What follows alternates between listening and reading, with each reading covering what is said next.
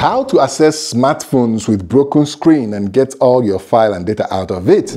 And this will be the part 3, and it's 2025. People are still asking me, how do you do that?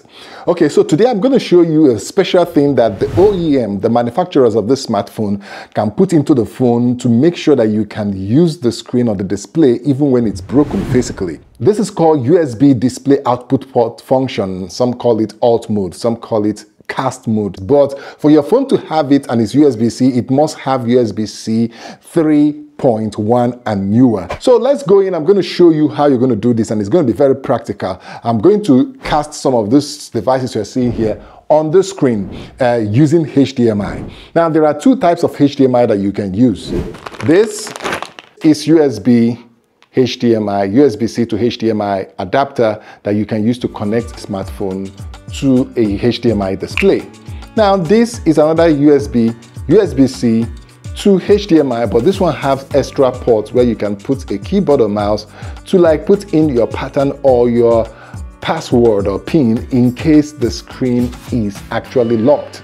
So with these two, we're going to go in. I'm going to show you how to use them. So let's start with iPhone. Now, this is the iPhone 16 Pro, and it has USB-C. So thank God it has USB-C, so I don't have to buy another accessories with Lightning port for iPhone and buy another one for Android. So this is iPhone. USB is connected to HDMI on this screen. You can see no signal showing on the TV, but right now I'm going to connect it. So keep an eye on this. Connect it. The phone will show you that it has received a cast signal, and now it's showing on the screen. So it's very, very interesting that it can do that. Imagine if I play a YouTube video, play this, and make it full screen. Liverpool could be Premier League champions this time next week. So now let's come to Android, and this is Red Magic 10 Pro, the fastest smartphone of 2025. Now, the important thing about this is that it has USB 3.2 Gen 2. So it's one of the fastest USB that you have out there on Android. And let me show you what it can do. I'm going to plug it in. And as I plug it in now, it will automatically, if it has this function, start displaying on the screen. So that is called USB display output function.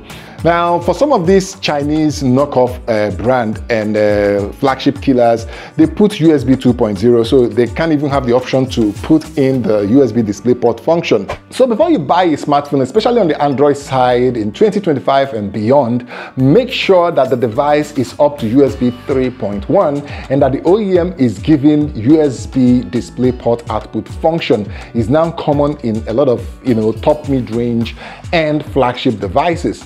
And with that, if the screen is broken, the physical screen is broken, you can always take in a USB-C to HDMI adapter, and then you use it to plug in your phone, and it will start displaying here. With that, you can connect a Bluetooth mouse or any other mouse to use it to open your phone, copy your files, get everything you needed. For some of you who are asking me, what if the screen is broken and you cannot access it? So let me give you an example. This is a Samsung S8, and mind you, this is a 2018 phone, but in 2018, Samsung introduced that DeX function with USB port display output function. So this phone in 2018 came with USB version 3.1, and that's why it was possible. So now I cannot use just this HDMI because this is not a touch screen. So if I put it in here, it will just display. How do I put in the PIN or pattern or password? Now, so if that's what you're asking, this is the second HDMI that I showed you earlier.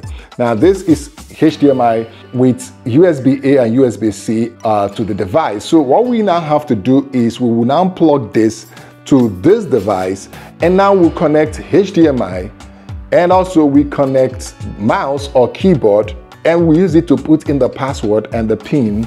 And with that, we'll be able to enter the device, copy any files, send it through, turn on the internet, turn on Bluetooth, turn on nearby share, quick share, send it to anywhere we want to send it, and we can even decide to use it like that, like a permanent DeX. And the good thing about this particular adapter is that if I plug in USB-C here, it turns on DeX function on the S8. So with a broken screen on this S8, I still use it like a mini computer or anything to work and get all the files and anything I want in it.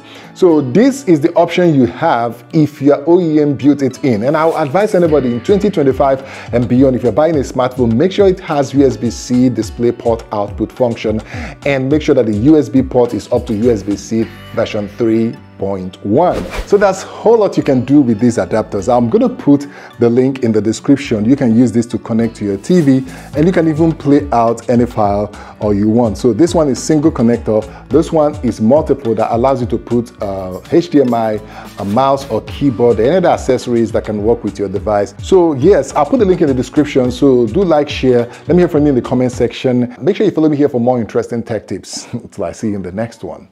It is peace. Subscribe. I'll see you. Let it go, make my body go, make our bodies high.